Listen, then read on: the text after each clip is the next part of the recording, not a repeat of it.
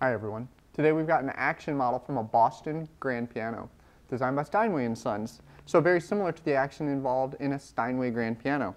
Now this is from a 5'1" instrument, in fact identical to the piano behind me.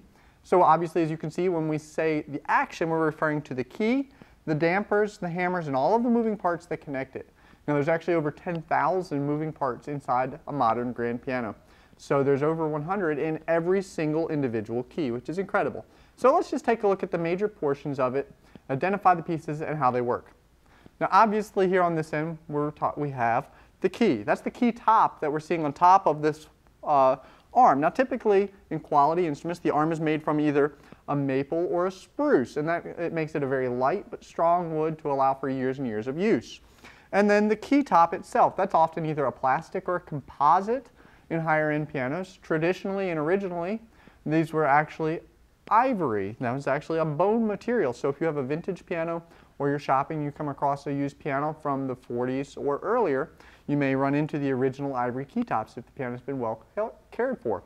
A lot of older pianos, however, the ivory has been replaced with a modern day material simply so that you get a more aesthetically pleasing key top. Ivory would tended to chip, so older pianos you'll find chipped keys. Now let's take a look down at this end of it, past the fulcrum, past the pivot point for the action. So when we move the key, we begin a series of movements on the escapement action. As we see the back end rise, we see the whip end raise, we see the jack raises, and we see the repetition lever move also. So let's see how that works in action. Okay.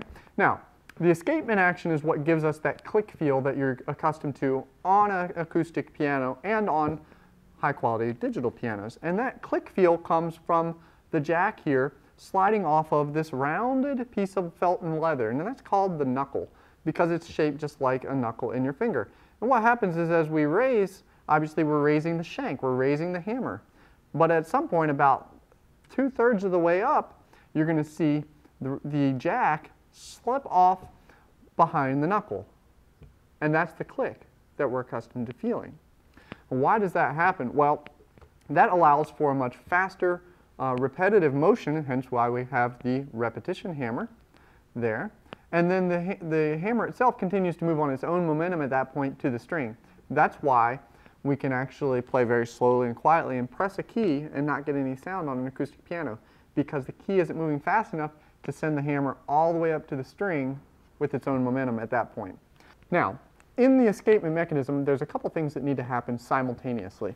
Take a look here at the drop screw and the let-off button. Now, as we raise the action by pressing the key, we need to make contact with these points here and here simultaneously. In a properly adjusted piano, that happens.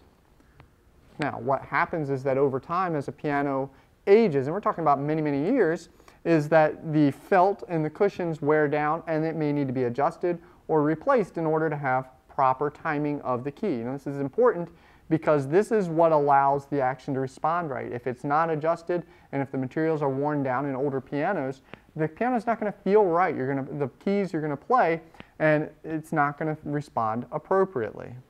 A couple more components of the action. Let's look down here at the end of the key. We have the back check and we have the under lever.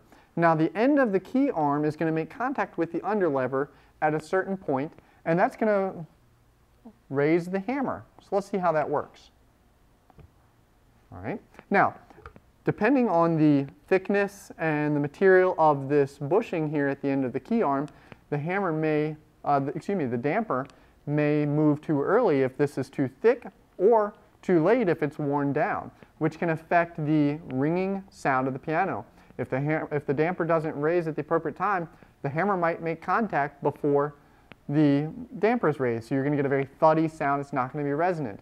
Or if the damper's raised too early, this piano will just ring and ring and ring and be very dissonant as you're playing lots of fast passages. All right, that's just a brief overview of the piano action in a Boston grand piano. Hope you found that interesting. Comment below, let us know what else you'd like to know about how piano works. Hit the subscribe button and give us a call at 901-325-6402.